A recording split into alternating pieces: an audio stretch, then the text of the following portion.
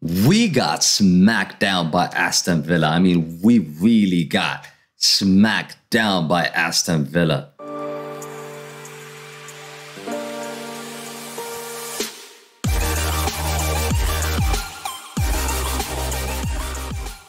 Yes, ladies and gentlemen, welcome to the MU stand. This is your match reaction for Aston Villa versus Manchester United. Aston Villa has just put us to sleep with 3-1. I mean, 3-1. How do we lose against Aston Villa? I just don't understand, to be honest with you. I really don't understand. They had to change a coach because they were struggling. They are a shit team, but somehow when they play against us, they turned into this prime Barcelona. I just don't understand it. I really don't understand it. It's an overdue upset, to be honest with you. Emery's opening outing sees a vital win for Aston Villa. We were playing a catch-up from the beginning. I mean, 8 minutes in, Bailey, I think, who stole an early lead in the matchup. And then Digne added a stunning free kick that we can't save. I mean, what can you do with the free kick? That's a stunning free kick, and David De Gea had no chance to save that. I thought when we got a goal back from Shaw, when Shaw's shots deflected and appeared to give actually the Manchester United team and us that we were going to go back into the game, but it didn't look like that. I mean, it didn't look like that in the second half. The second half started as just continued where it stopped. The pressure was on from the beginning. It was just an ugly game and an awful and embarrassing performance from Manchester United. I'm just going to go run down through the players we have. David De Gea, I think he was well beaten for all the 3 goals on the day. I don't think he could have made any saves. He had kept 6 clean sheets in the past, but in this one, he couldn't make any saves, to be honest with you. So I'm going to give him 5 out of 10. Dalot, not special. I mean, he's not especially targeted by Villa in terms of like attacking him on that right-hand side, but he underperformed today. He had bad touches in the match. There was one time where Casemiro puts him in. He was set up 1-on-1. He's trying to pass it backwards. That was actually a big chance for us to get back into the game and get that second goal, but it's just awful game. 5 out of 10 for me. Victor Lindelof is another one who he has been brilliant in the past.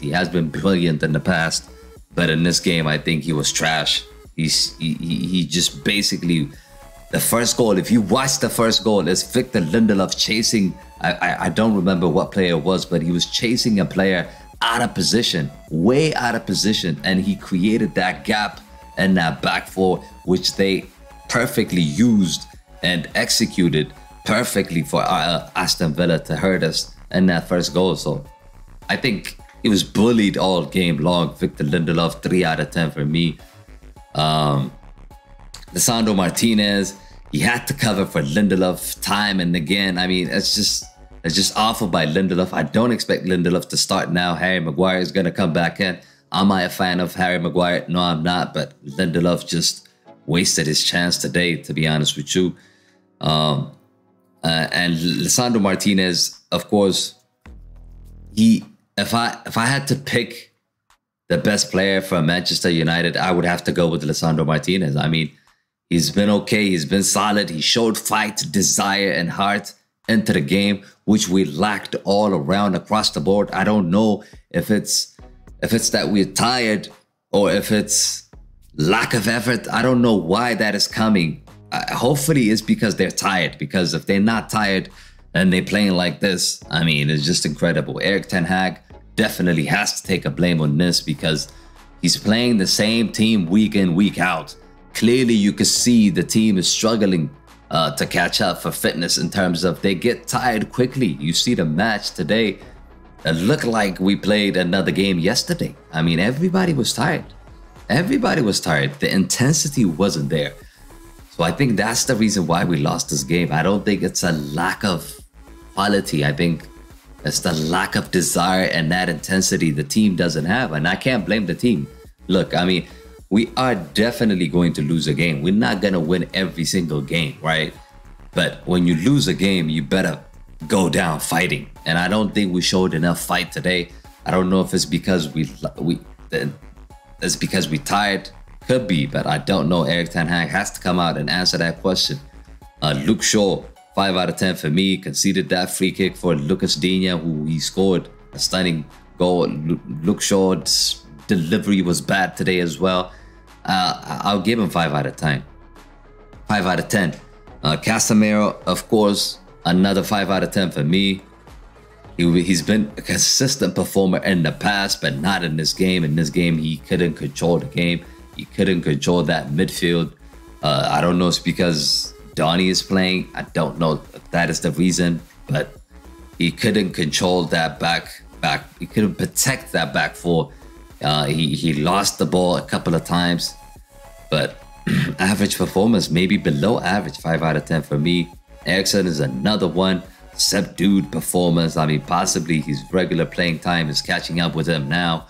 Never truly grabbed the game, in my opinion. 5 out of 10 for me.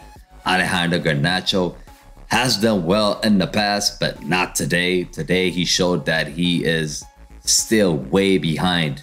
I mean, way behind in terms of like starting for Manchester United and continuing to be picked for Manchester United. I don't think he can be a starter at this moment in time. It's early stages for him, and he showed that he's still young in this game. But he has been the best forward for United in the past. 6 out of 10 for me.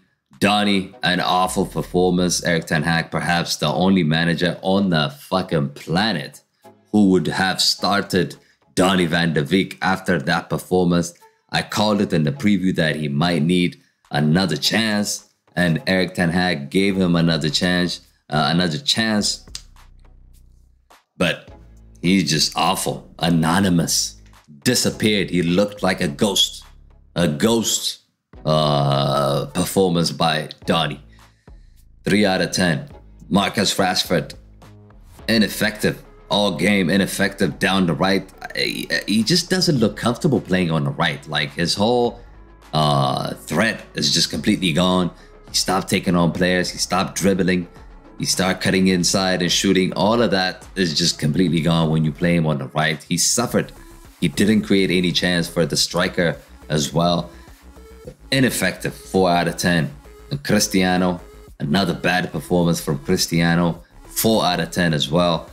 I mean, he is the greatest goal scorer of all time. Let's be honest. But he's not showing it at this moment in time for Manchester United. I don't know, his lack of confidence is down because of the coach putting him on the bench for a while.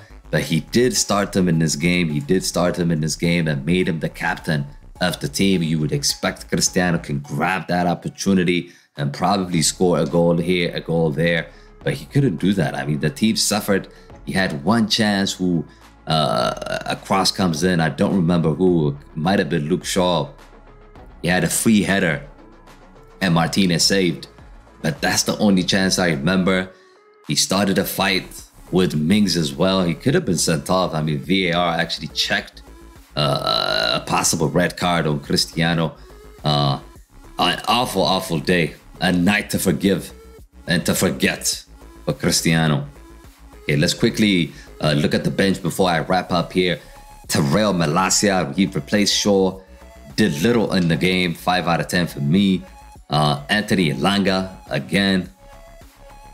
Nothing really. Nothing from Anthony Elanga. I don't know what. He's just not the quality we need. He has to go. I mean, Anthony Elanga has to be loaned out or he has to go. I mean, every single time he comes in, he shows nothing. I mean, nada. Ridiculous.